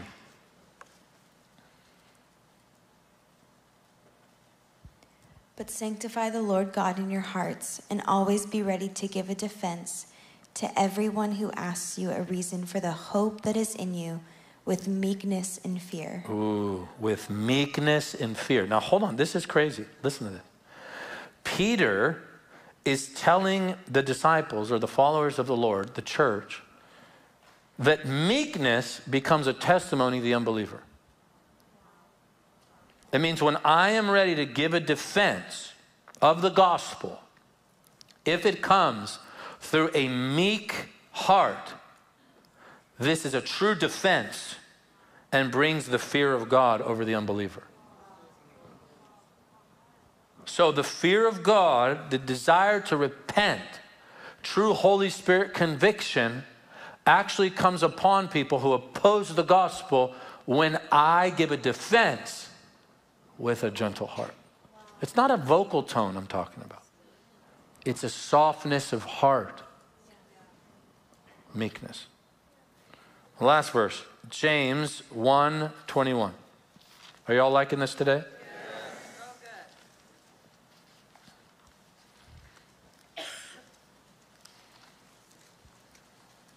Therefore lay aside all filthiness and overflow of wickedness, and receive with meekness Receive with what? Keep reading. the implanted word, which is able to save your souls. Whoa. Hold on. How do you receive the word? Meekly. You cannot receive the word without meekness. How powerful is the word? Powerful enough to bring salvation to the soul. Read it again, Amy. Therefore lay aside all filthiness and overflow of wickedness, and receive with meekness the implanted word. Okay. What's the opposite of meekness in this scripture? Read it, Amy. It's just prior to the mentioning of meekness. Wickedness. Wickedness. And what else? Filthiness. Filthiness. In James, the contradiction or the contradicting heart posture to meekness is filthiness and wickedness. How does God see a lack of meekness? As being filthy. He sees it as being wicked. And now James tells us the only way to receive the implanted word of God properly unto the salvation of your soul is a soft heart. Isn't that wonderful? So how do I receive? With a soft heart. Now, you cannot have a soft heart and refuse to be corrected. I'm not, look, I know what I'm doing right now. We're going to watch idols just bashed, burned up, and destroyed. We've got to take the acts of God's word to the jugular of what is plaguing this generation. You cannot be incorrectable and call yourself a disciple. 75% of the role of Scripture is corrective. Rebuke, reprove, and correct. And exhort. 75% tells us, don't do that, do this. What's it unto? Conforming us into the image of Jesus. We need it. So a meek heart says, Call me higher. Please correct me. I don't know everything. I need the Word of God preached to me, listen, through a human being. Oh, I love Jesus, but I don't want His Word coming to me through people. I don't trust their leadership. Well, there's this thing called the church that is made of human beings. You'd be more comfortable with human beings if you talked to them rather than looked at a screen. There's this thing called a person. They breathe, they feel stuff, they might talk back to you if you talk to them. Meek hearts love the Word of God, whether it comes as a scalpel or a balm. And both are surgical. Both make us better. Whether it's the scalpel or the balm of Gilead, both heal us. Both are part of the process. Say, I want to be meek. I want to inherit the earth. All right. So to review, Joel, can you help me? 1, being poor in spirit, realizing my need for God, makes me aware of my sin. Now the promise is this. I love this. Theirs is the kingdom of heaven. It means the front door to kingdom life, to freedom, is being poor in spirit, realizing your need for God. That leads me into mourning over how I've broken the heart of God. That mourning brings the comfort of the Holy Spirit. Many of us do not receive the comfort of the Spirit because we hold on to our weakness and our sin. And John talks about it. He talks about bringing it into the light, not hiding our sin in the darkness. All right? That mourning leads me, I love this, leads me to meekness. That meekness qualifies me to receive the Word of God unto the salvation of my soul and be entrusted by God in the age to come. How many of you want that? All right, stand to your feet then. Let's ask the Lord. Without anyone moving, unless you're on the communion team, without anyone moving, this morning,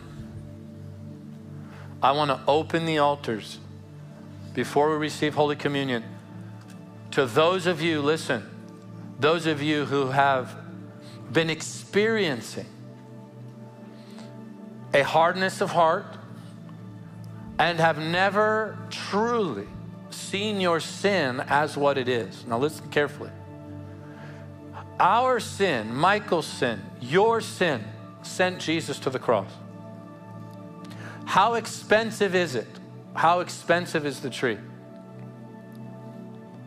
Wasn't our friend's sin only that sent Jesus to the cross? Wasn't our enemy's sin that sent Jesus to the cross only? No, it's our sin, my brokenness, my rebellion, my refusal to bow my knee to the Lord Jesus and be a true disciple after I leave the altar. Jesus is looking for true followers. True followers. And this is what discipleship looks like. When we choose such a life, that hardness of heart becomes a bondage. Becomes a bondage. And we protect ourselves. We protect ourselves from the Lord and from people.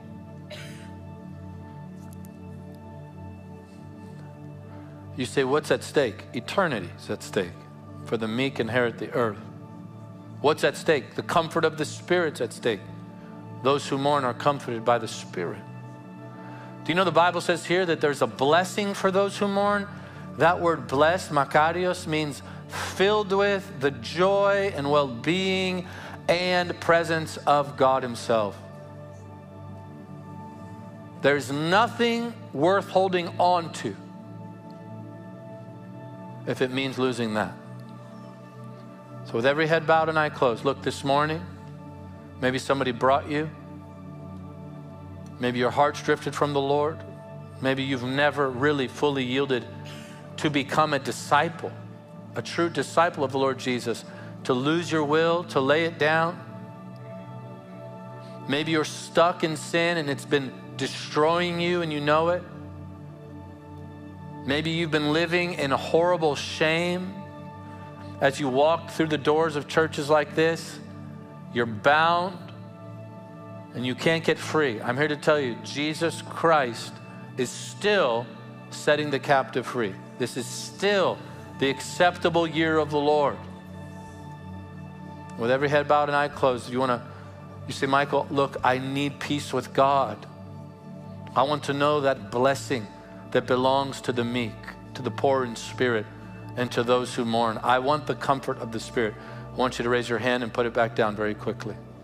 Thank you, Jesus. Praise God. If you raised your hand or you wish you did, in just a moment, I'm going to open these altars and invite you down. Again, I want you to look at someone, if you brought someone this morning, and say to them, look, go get right with Jesus. If you're sitting next to someone and you know their life is in and out, you know they're not walking with God, it might be your child, it might be a friend you brought, it might be somebody you know the inner workings of their life. The best thing you could ever do for them is lead them into the loving arms of the Lord Jesus Christ. And for those of you in the room who once walked with the Lord and that fire's gone out, come to the one whose eyes are filled with fire overflowing. He'll set you on fire today. You say, I need Jesus.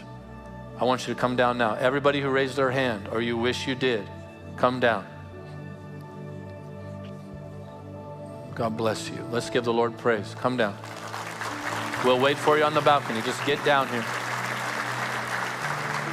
We've got all the time in the world. Thank you, Lord. Come on, give the Lord praise. Thank you, Jesus. Do not risk your soul. What can man give in exchange for his soul? Oh, hallelujah. Come on, this is beautiful.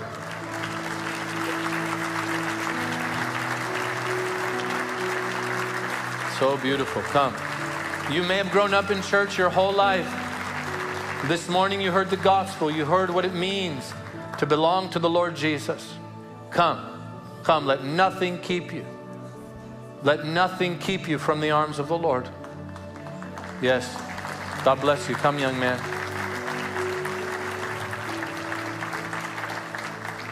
I believe, you'll have to just trust me as your pastor.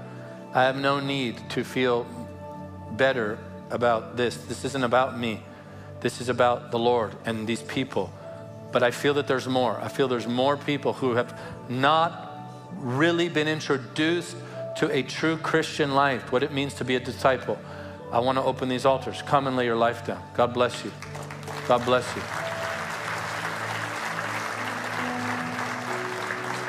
Hallelujah.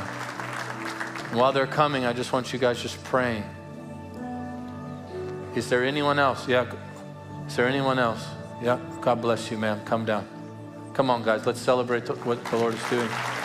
Thank you, precious Lord. Hallelujah. Hallelujah. God bless you. Come, sir. Come on. Thank you, Jesus. Thank you, Jesus. Thank you, Jesus. Oh, this is wonderful. Can we just lift our hands, begin thanking the Lord? Come. They're still coming. This is wonderful. Let's make room for them, guys. Make room for them. Hallelujah. We got room here up front. Hallelujah. Thank you, Jesus. Emma, can you come? Give you all the praise. All the praise. Guys, can we just lift our hands and begin just thanking the Lord in the Spirit? They're still coming. This is wonderful. Come. Hallelujah. Just lift your voices just a little. That river, I'm telling you, that river of Holy Spirit conviction is still flowing. It's still flowing. And I'm not going to resist it. If there's more of you, if there's any more of you, come down. Come down. Thank you, Lord. Give you all the praise. I feel that blessed wind blowing that Jesus talked about in John chapter 3. Hallelujah. Blessed be your holy name.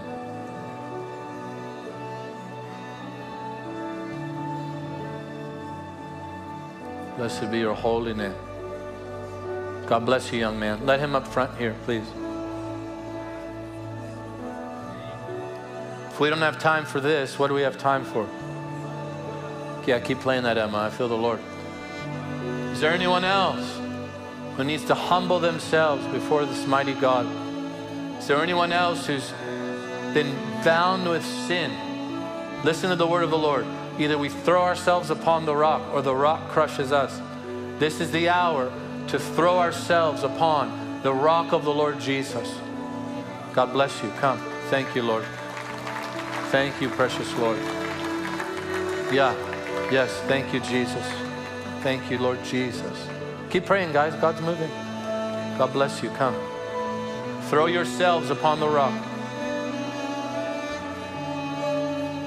You know, the only thing that keeps us from the cross, the only thing is the pride of life. It's us holding on to us. Doesn't matter what you'll look like to people in this room. You come and cast yourselves at the feet of Jesus, you'll look beautiful to him. It's a glorious thing. Look, they're still coming. Come, young lady. Come. Come to Jesus. Yes, young man. Come down this aisle. Yes, God bless you. This is holy.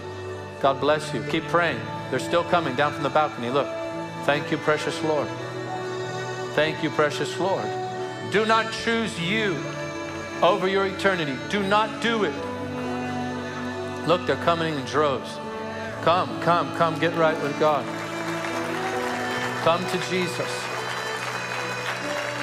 Yes, God bless you. Come throw your sin at the altar. Come throw your sin at the feet of the Savior.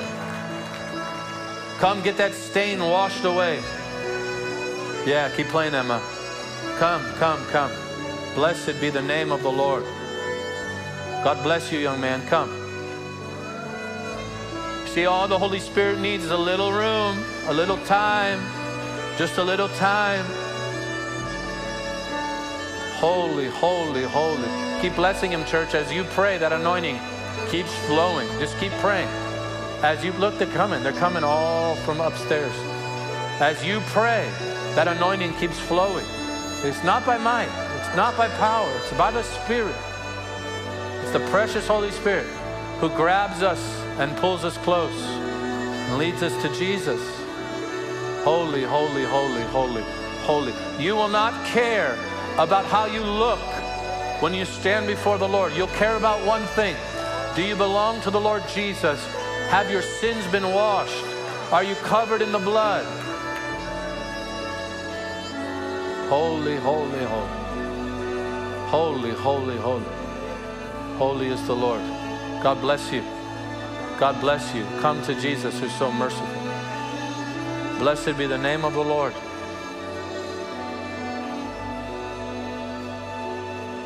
Blessed be the name of the Lord. You're still coming. It's real. You can tell. Thank you, Father.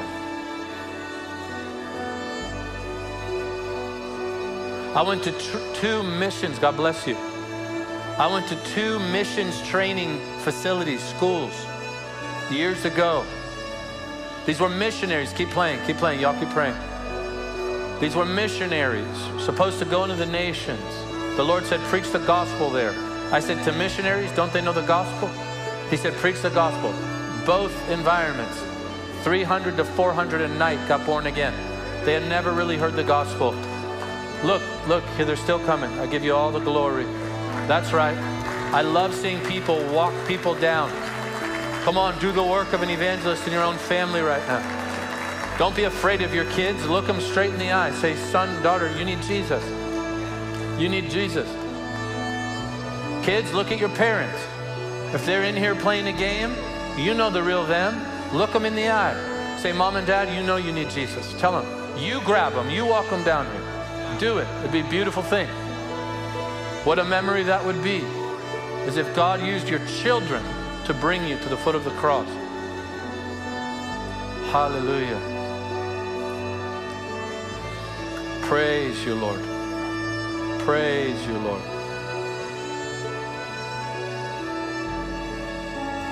Praise you, Lord. Praise you, Lord. I'm going to begin praying. When I do, you will not interrupt me. You will not interrupt God. The Lord is available. And I'm going to begin praying. We're all going to pray together. And guys, as you're there praying for them, there's going to come a point where I begin to ask the Lord to fill them with His Spirit. And that's when I want. Les, you and Tom can do whatever you want. And if you don't want to, that's fine.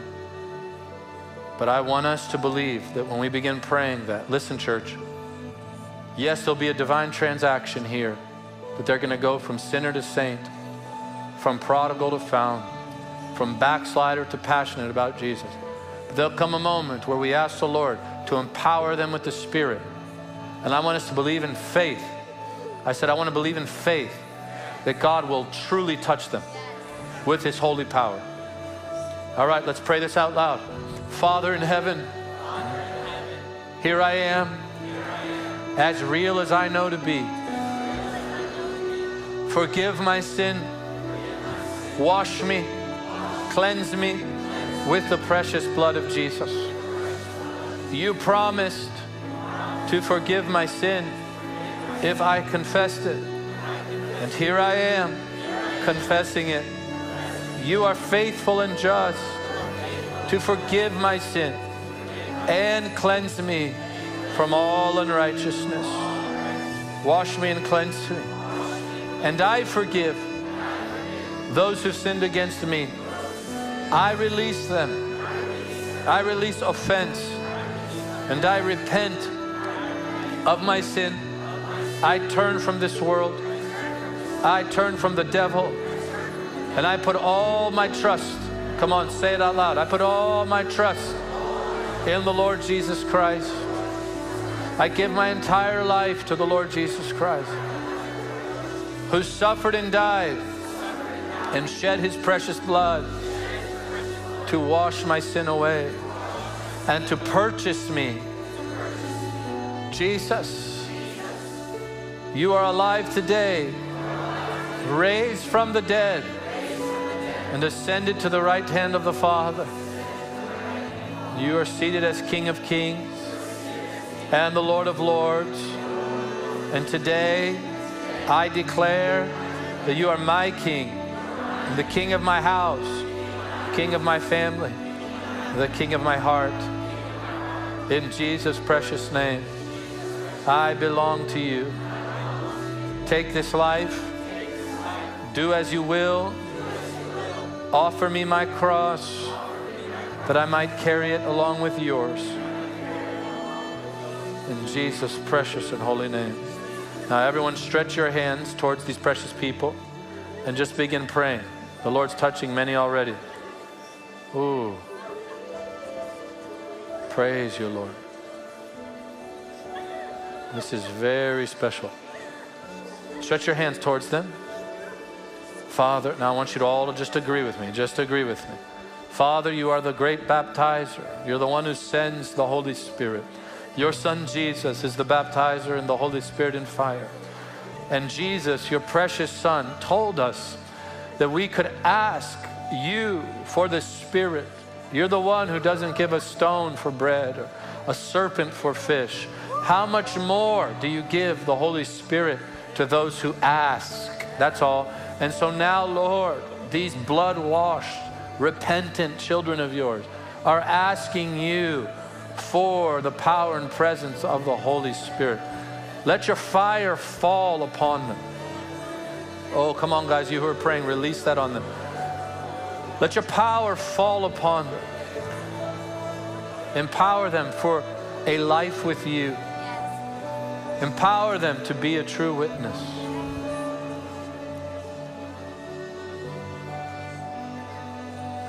Empower them to burn in this generation. Fill them, I pray, with the joy of their salvation.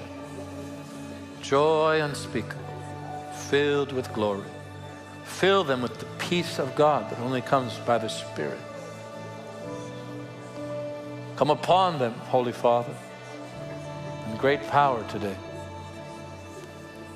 In Jesus' precious name.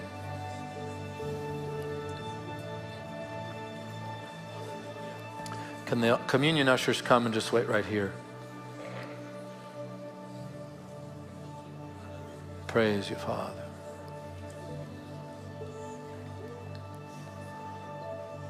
I know many of you are being touched by the Lord. If you're able, only if you're able, or you feel like it's right, just look at me for a moment. The Lord heard you. There's no need for me to go through what's in the book. I don't want to do that, but I want you all to keep those booklets. I want you to take them home and use them to help you be spiritually formed in Jesus. Don't throw those booklets away. I'm going to ask you to be sure to connect with somebody at our new believers table. After we take communion, you'll walk right out there. This is vital because you need to be planted in the house of God. You need to get baptized in water. You need to be discipled in the Lord Jesus. You need to learn to pray, learn to study the scriptures, learn to receive the sacraments of the church so that you will be firmly rooted in the Lord. How beautiful is it, church? Can we thank the Lord? This is so glorious. Thank you, Jesus. Church, how beautiful will it be to watch them receive communion right now after such a sacred time? So could we just part just some area here where these two aisles are, and if our communion ushers could come, and maybe you guys could stand. Those of you who are on your knees, you can stand up. Can we thank the Lord one more time? And you guys can just wait, and we'll serve you first. It'd be an honor to serve you first.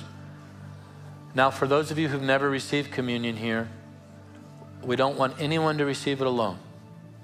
So you're going to come forward as you're dismissed once these folks at the altar are given the elements.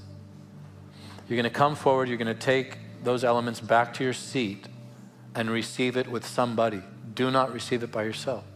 If you see someone who's alone, invite them. If you're alone, ask. Say, can I receive communion with you? For those of you who are sick in body, receive the meal in faith. Did you hear it? Come on, I need an amen. I'm expecting that by the end of the day today, before we get to Sunday night service, that I will hear of healing testimonies from this covenant meal.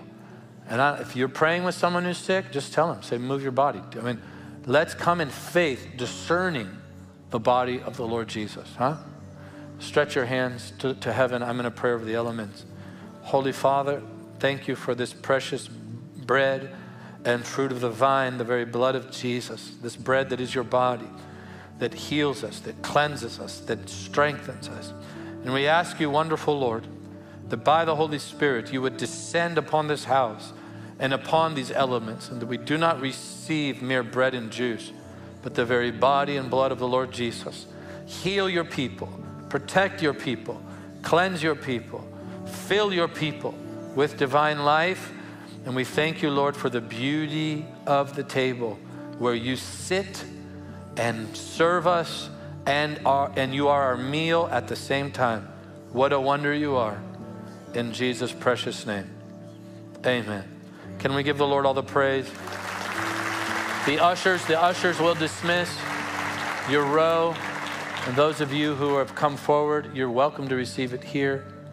Actually, it's probably best you go back to your seats just to make room so we can begin dismissing the rows. But can we thank the Lord one more time?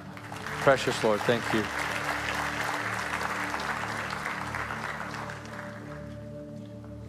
The rest of you can be seated until your row is dismissed.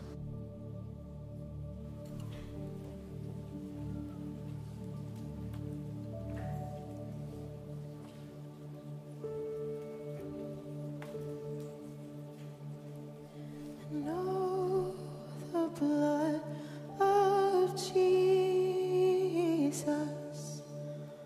Oh, the blood of Jesus. And oh, the blood of Jesus. It washes white as snow. And oh, the blood of Jesus. And oh, the blood of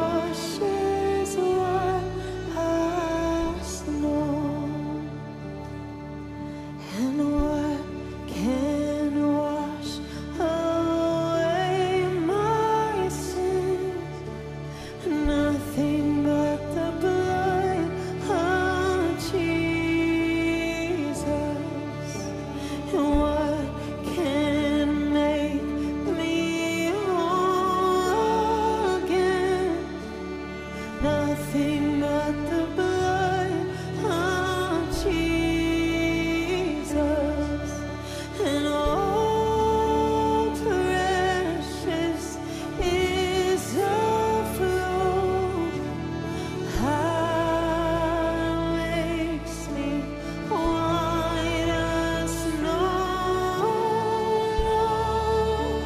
What the fount I know, nothing but the blood of Jesus. And what can wash away my sin?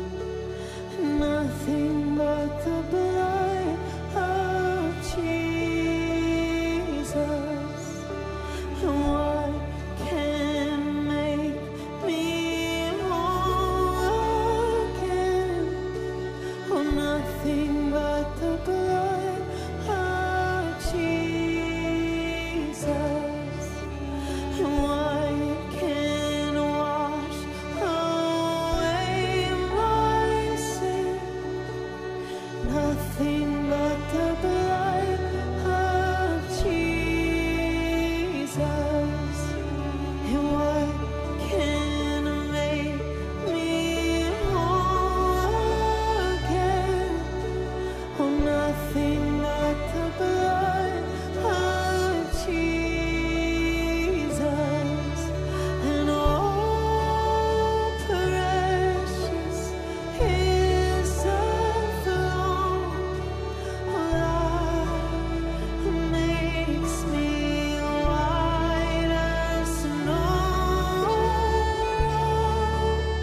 Other founts I know, oh, nothing but the blood of Jesus.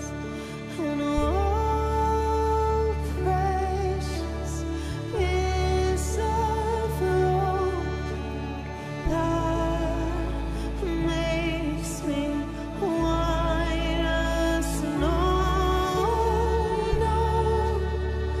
Other founts I know, nothing but the blood of Jesus.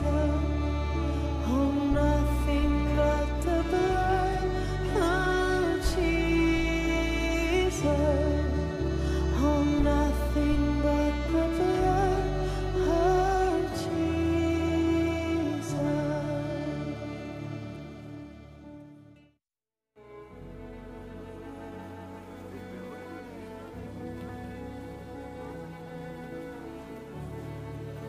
We believe that the nations will descend on this land, that the sick will be healed here, that the lost will be saved here. that the presence of the glory of God will rest here, Oh, that you would rend the heavens and come down, that the mountains might shake at your presence. that the gospel will go forth from here, shaking the earth for the glory of God. that the presence of Jesus Christ would dwell among us. Here we will enter into the peace of your presence. Here we will remain.